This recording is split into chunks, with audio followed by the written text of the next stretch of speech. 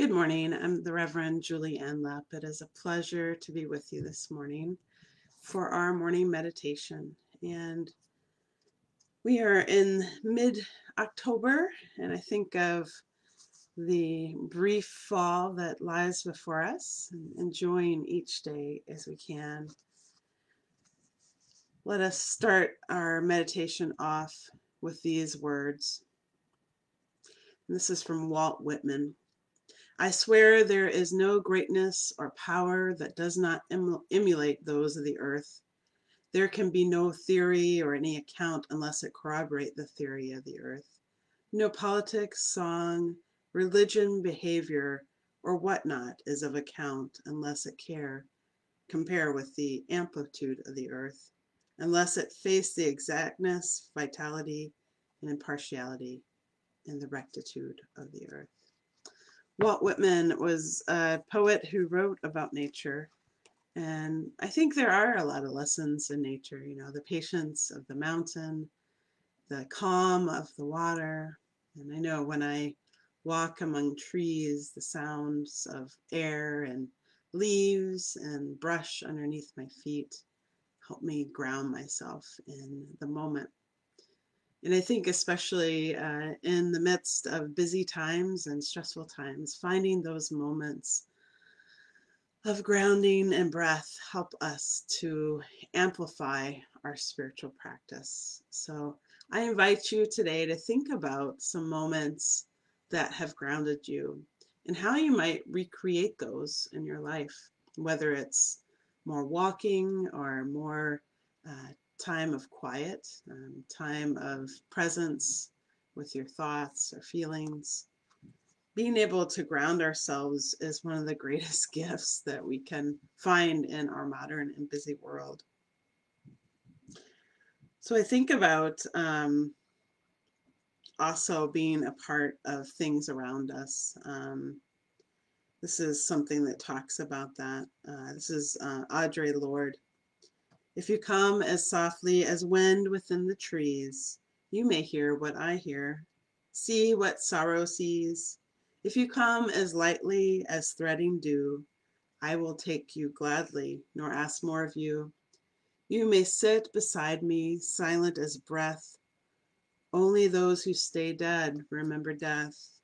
And if you come, I will be silent, nor speak harsh words to you. I will not ask you why now, or how, or what you do. We shall sit there softly beneath two different ears, and the rich earth between us shall drink our tears. And that's Audre Lorde reflecting on how nature and the earth can soak up some of the pain inside us. I know when I have felt things too big for me to deal with, I'll often head to nature, head to the woods, and just walk it off or breathe it off or try and let it go, give it to Mother Earth, and just take it outside of my body. And there's that healing presence of being with something larger than yourself. And so whether you believe in God or Mother Nature or just life, finding something larger than yourself puts things in perspective. People talk about scientists not having faith. I think it takes a lot of faith to have to be a scientist. You have a lot of theories. You're part of a huge universe, and you're making ideas and thoughts, and you can have faith in science. So I think no matter what our beliefs, we can find a connection with wonder and mystery. In fact, that's one of the seven. That's one of the sources of wisdom in Unitarian Universalism is that direct transcending mystery and awe. And it's those moments where you go, wow, that I know my heart, that might be kind of tired and shriveled from just dealing with so much, just kind of opens up and expands. I think about the recent harvest moon that was in the sky and just looking up at the big orange moon in the sky and just going, wow, beautiful. And yesterday we went for a drive out into Fall Creek just to see the contrast of the leaves and the colors. And Saturday morning I was walking with a member of the congregation in Owen Park, and it was beautiful. It was absolutely beautiful. So I invite you now to quiet your mind, let your breath settle, find yourself grounded in this moment, and we will take a moment to have some meditation. I ring the bell and invite you to find that quietude and mystery and awe.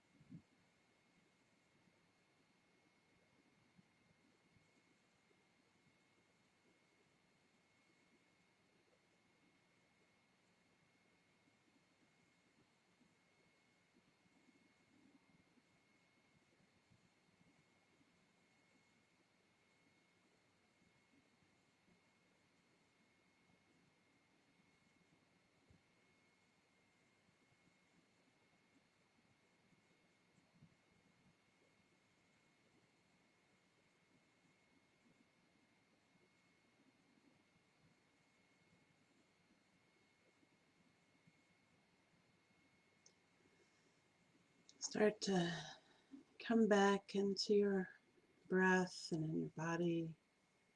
Shake your fingers out a little bit. Loosen up. Welcome back to this moment and this time.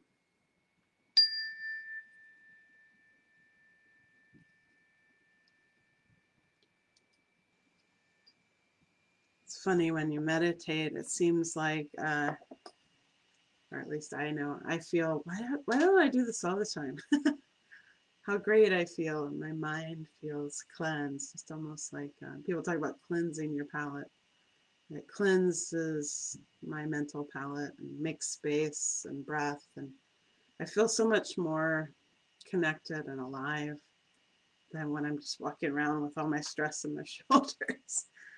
Letting that ease into my body is such a gift to my mind and my spirit. I was thinking about in finding that connection with mystery and awe. It's almost like a companionship. I know that for many of us during this time, it has felt lonely. Even when you have some family at home, it can feel lonely to be in this pandemic because we don't do the things that we normally do.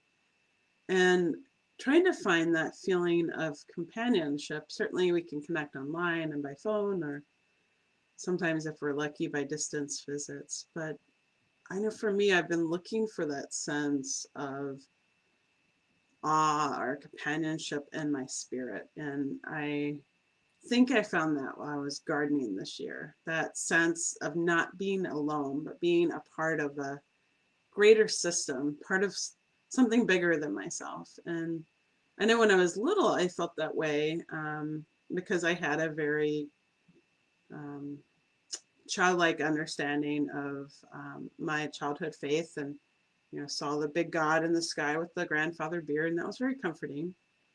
And as an adult, I continue to want to have my beliefs with the integrity of what I feel is true, and seeking that out. Those moments of feeling held and connected are very beautiful, and that can happen in meditation, walking in nature, singing. That moment of connection is important. So I invite you this week to think about, what is it that connects you to wonder and beauty? Maybe it's hearing children. I'm really lucky to live on a street where I see kids walking to and from school, and it's really fun to watch them pause and look at the labyrinth that we made this summer. And especially when we have our fairies out in the labyrinth, the little ones will go, ooh. it just lifts my heart so much. Well, I think we will close today with some words from our book here. I'm trying to turn to the right page. This is from Nancy Schaefer. This making of a whole self takes such a very long time. Pieces are not sequential, nor are our supplies. Let me say that again. This making of whole self takes such a very long time. Pieces are not sequential, nor are our supplies. We work here, then there, holding up a tattered fabric to the light. So past dark, intent, using all of our thread. Sleeves may come before length, buttons before a rounded neck. We sew at what most needs us and ask us, sew again. The self is not one thing once made, unaltered. Not midnight task alone, not after others' work. It's everything we come upon, make ours, all this fitting of what once was and what has become. Read that last part again. It's everything we come upon, make ours, all this fitting of what once was and has become. So we are ever evolving and unfolding, and in the Unitarian Universalist tradition, we believe that wisdom keeps happening. We don't believe that there is only one source of wisdom and a sealed truth that's done and made, and that we have the power to discover our faith and journey, and the ability to do so. And so our hymn book and our prayer book is called The Living Tradition. And so I think about that we are living and changing and breathing. And I like to think about the divine in the same way, and that's something that changes and grows with us, not just this grandfather God in the sky. Well, friends, I wish you a peaceful week and a chance to connect with something bigger that moves you, helps your spirit rest and grow. Namaste. We'll see you next time. I hope you can join us at 10 a.m. for our service. We'll be talking about Rumi and cultivating a mind of love. Thank you.